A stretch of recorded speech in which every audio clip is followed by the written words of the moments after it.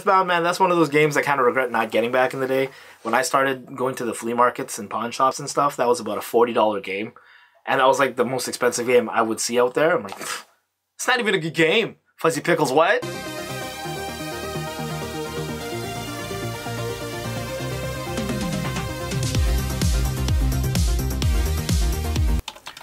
What up, YouTube? Kuya8 here. Movember's Man of the Month. A couple things I wanted to talk about today. I want to respond to a couple people who commented on the video topic that I wrote up. Why I quit game hunting, retro video game hunting. I want to respond to some of those people. I want to talk about a recent leak that came out for the Resident Evil 2 remake. One of the first video blogs I made for this channel, I talked about some of the reasons why I quit retro video game hunting. I want to respond to some of the people that commented on this and actually throw out a challenge to a few of my little bit longer term friends here on YouTube. I have a feeling one of them was trolling me just a touch. That Dallas Thrifter, fellow thrift dweller in spirit brother down in Dallas. He's into kicks, and that's what kicks are shoes basically, sorry, and that's what inspired me to challenge a few of these other people, but I'll explain that in a minute. But he agrees that the video game prices nowadays are outrageous, which you can't really disagree. And he noticed in the background I had some shoes. They're still there. He's very up on his shoe game. He finds Jordans and stuff in the States. We don't find that up here in Canada. But he noticed those were Stussy Dunks. And if you were friends with me before I was on YouTube, one of the things that I really loved collecting was shoes. I had a ridiculous amount of shoes, but nothing compared to my cousins. But between all of us, we literally had shoes for days. Over a year, we wouldn't be able to wear every single shoe that we owned. It was pretty crazy back then. I loved Nike Dunks, SB Dunks, more accurately. But you noticed that, so I wanted to challenge some of these people here to talk about their other passions. But again, stay tuned to the end of the video. We'll talk about that. The Gaming File, longtime friend actually. Dude, it's a hard knock life. Talking about retro video games, of course it is. Oh, but for him, he was actually one of the first people, when we met him on YouTube, he had a Movember stash on. And it was really weird for him because I was introduced to the Gaming File with a mustache. He almost looked like one of the guys from Super Troopers. And when he shaved it off, I was like, who are you? I don't even recognize you. Yeah, we had a little conversation about Movember. And I was telling him, man, this mustache makes me feel greasy. You know, it's very thin. I can't grow the full rest of it. You know, I can grow a Fu Manchu, basically. I think it's my Asian blood. But next year, hopefully, I'll challenge him to an additional challenge to join me next year on my team for Movember. Now, this was the troll, and the guy who inspired me to shoot this section of the video blog, NT1138, that no good beatnik. I don't know. He was one of the first people when I started on YouTube that kind of inspired me to make YouTube videos. I liked his channel, and he kind of stopped making videos for a while, and I think he's on the same boat as me. But he kind of surmised my explanation of why I don't collect retro video games anymore into one sentence. And I think he was trolling me. Let me know in the comments below. NT1138, in quotes for him. Because I own everything and prices are stupid now. He isn't wrong. But I feel a little bit of shots fired there. Actually, NT1138 was the first honorary member of the Thrift Dweller crew, if you were following us back then.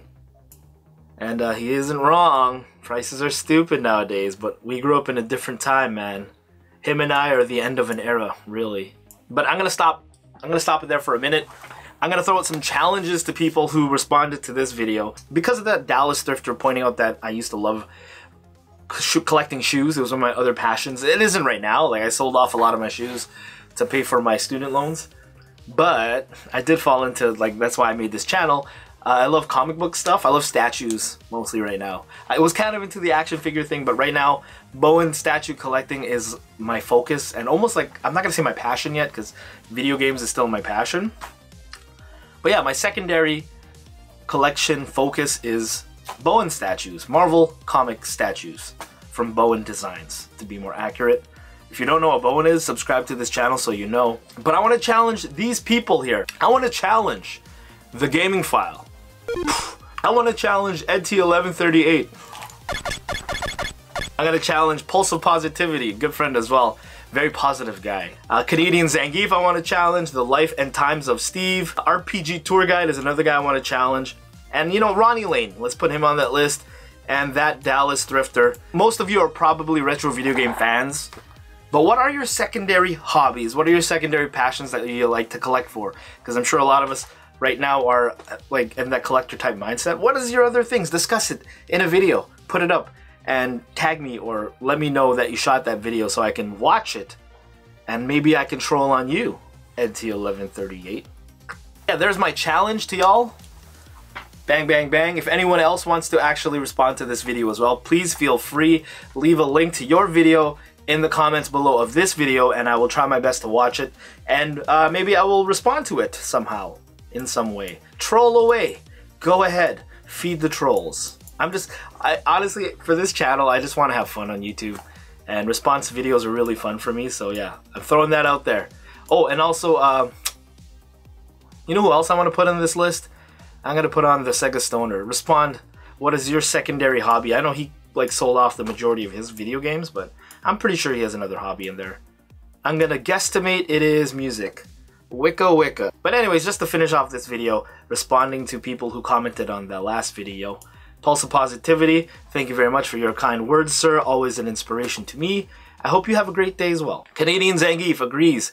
He slowed his retro video game collecting to a crawl. Now, check out his channel, linked in the description below. The Life and Times of Steve. He quit retro collecting. He sold his stuff about 2 years ago and hasn't looked back since. Are you crazy, dog? I'm kidding. No one could foresee the future, but prices right now are like ridiculous. That's why I'm selling a lot of my games. Even a 2-year difference in terms of like prices of what you could have got for your games really jumped up maybe 2-3 fold. Crazy. Ronnie Lane stated when he was started collecting Earthbound was about 70 to 100 bucks, and pretty much any other SNES game would be at most $40 when he started. And he feels me hard. Yes, thank you for feeling me hard, Ronnie. Appreciate that. But yeah, Earthbound, man, that's one of those games I kind of regret not getting back in the day. When I started going to the flea markets and pawn shops and stuff, that was about a $40 game, and that was like the most expensive game I would see out there. I'm like, it's not even a good game. Fuzzy Pickles, what? It didn't interest me. I rented it a few times from a local microplay we had here in Winnipeg. I'm sure other Canadians know what that is. And looking back on it now, kind of regret not picking it up. Picking up 4 or 5 copies, right? RPG Tour Guide. I bet you he likes to collect RPGs, right? He's been a long-time commenter, actually. Can't argue with me. Of course you can. My facts are succinct, sir. The market is not the same as the good old days. The internet ruins everything. And he had one of those emojis with the tongue like, Did the internet ruin the retro video game collecting hobby? To me, possibly a part of it. Just an evolution of where it was going to go anyway. So, but like with anything, Tulip Mania. If you don't know what that is, Google it. The retro video game, is it in a bubble? Yes. Will it bust? I think not as fast as people are anticipating it to bust. It'll probably come down slowly. There's a couple videos I've seen on YouTube actually of people asking, like, has the correction happened already in terms of the retro video game market? Personally, I don't think so yet. What is this? Personally, I don't think so yet.